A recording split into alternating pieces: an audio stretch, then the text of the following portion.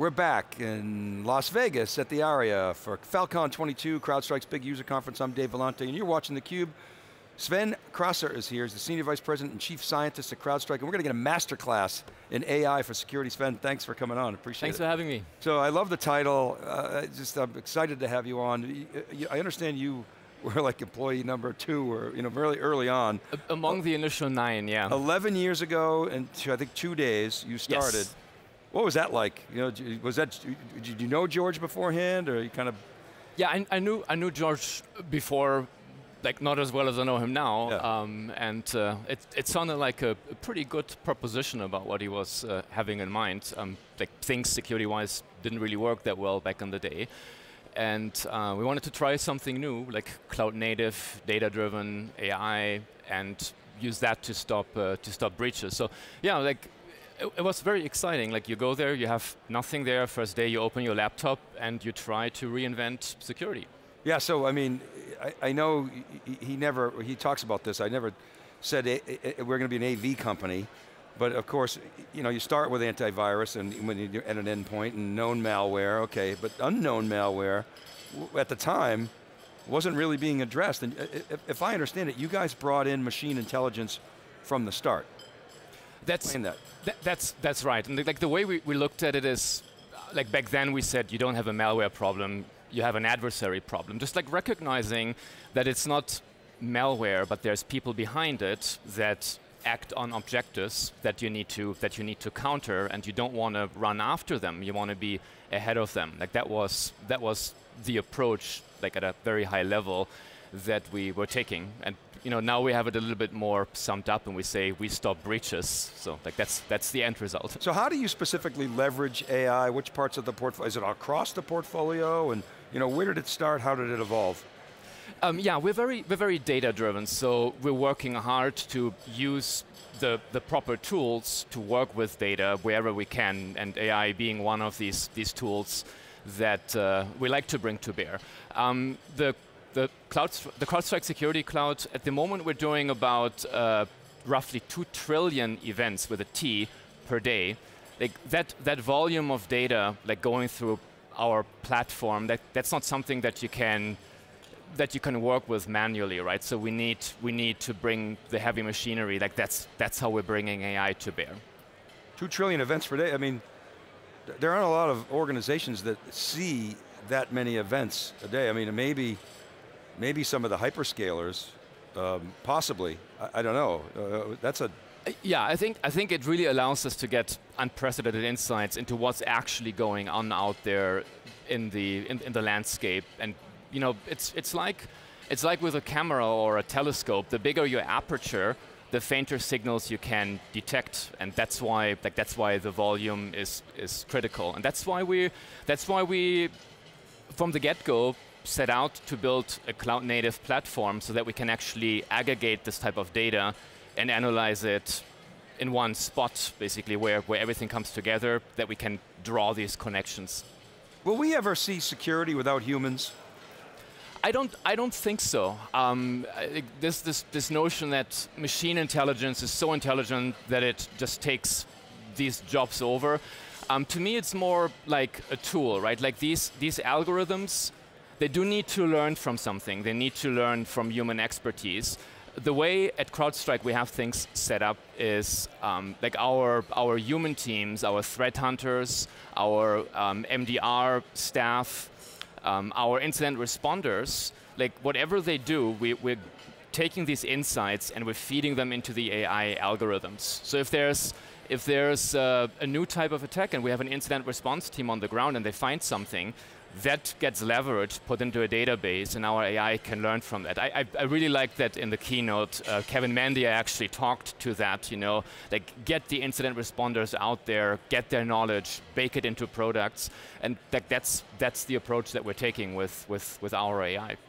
So in my head, I'm thinking, okay, what do humans do better than machines? I mean, humans are creative, right? Machines really aren't creative, right? I mean, and adversaries are very creative.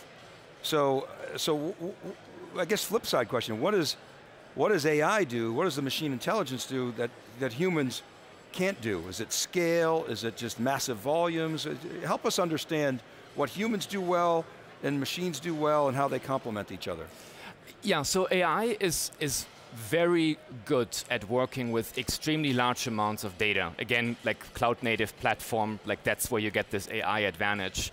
It can work with data that is a lot more complex, like more facets of data. So we talked about XDR here at Fal.Con a lot, right? Like you get data from all these different products, from all these different angles. Like the more different facets you add to that, like it becomes overwhelming for the human mind. It's just like so much complexity that a human can put together in their brain. With AI, you don't have these limitations. It's just math. It's just like multiplying big matrices, and you can work with a lot larger data sets, like those 2 trillion events that we do per day on the CrowdStrike Security Cloud, but also data that is a lot more complex, that has more facets, looks at the problem from different angles. That's where AI is especially useful. I want to ask you, it's a topic I haven't asked anybody this week, and I've been meaning to, is, you know, there's this concept of living off the land, right? Using your own tools against you. Mm-hmm. How are you able to detect that? Is that because of lateral movement, or, I mean, I'm sure there are many, many factors, but how are you addressing that problem, that kind of stealthy, using your tools against you?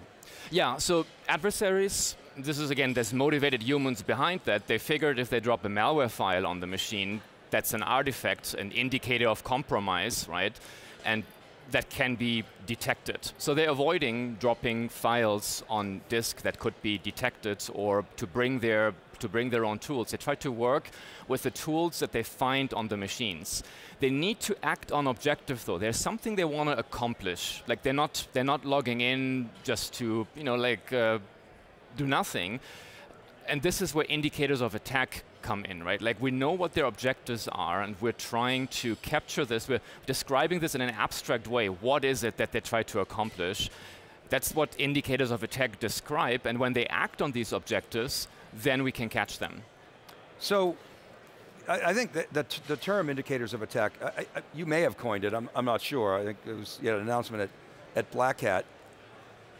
Those indicators are not static, right? To your point, the humans on the other end are motivated. Can AI help predict future indicators of attack, maybe working with humans? Yeah, this is something that we recently rolled out, where we're connecting our AI intelligence to our indicator of attack framework, where basically the AI crunches the big data, and then the indicators, the knowledge that the AI generates, understanding the context of the situation, can feed into the indicators of attack that we're evaluating to see if an adversary is acting on a specific objective. And then if an IOA triggers, that can feed back into the AI, and the AI can use that information to derive a more precise result. So we have a good feedback loop between these two systems, and they're more tightly integrated now. As an AI expert, I want to ask you, is the intelligence, is AI actually artificial, or is it real? Well, it is artificial because I guess we build it, right? Like it's human-made. I think a lot of people get hung up on the term intelligent, and it's not really intelligent in the sense that it acts on agency, with agency like you would look at a problem, right? It's good at solving specific types of tasks and problems that we can define in ways that these algorithms work on it, but it is not the same level of creative thinking that a human brings to the problem. And this is, going back to the beginning of the conversation, this is why we like to have humans involved in the teaching of the AI. The AI can act autonomously in real time, stopping threats, but there's humans that take a look at what is going on to give the AI input and feedback and improvements, because we are up against other humans, right? You don't want to have a human kind of press the buttons of the AI until they found a way around it. But that's called adversarial machine learning, a very real threat as well. Like we're looking at the problem as humans against humans. Like what tools do we need to bring to the battle to keep the adversaries out of our customers' networks? Okay, so my follow-up is, but there are systems of agency. Fraud detection is an example, but I think your point is that never would have been possible without humans. Is that right, or? Yeah, like on the one hand, these systems get trained with human knowledge. On the other hand, there are humans that take a look at if the systems give the right responses. Like there isn't, like if you talk to your smart speaker, like for me, like I'm asking my smart speaker to turn a specific light on in my living room, and it half the time doesn't work, right? Like that wouldn't happen with a human. There's a lot more context and understanding, and humans are more robust. Like it's harder to fool a human. The limitation that we humans have is complexity and volume. So we're trying to make like a peanut butter and cookie approach, or peanut butter and chocolate approach rather, where we want to use the human creativity alongside the AI, which can handle scale, complexity, and volume at unprecedented scales. And when you bring it out to the edge, we were just talking to Stefan Goldberg about IoT and extended IoT. When you think about AI, a lot of AI today is modeling that's done in the cloud and then applied, but when you go out to the edge, you're starting to see more AI inferencing and near real time or even real time. Will that change the equation? What's the future of AI and cyber look like? I think it will be pervasively applied. So we're using it already on the edge on our sensors, but also in the cloud, right?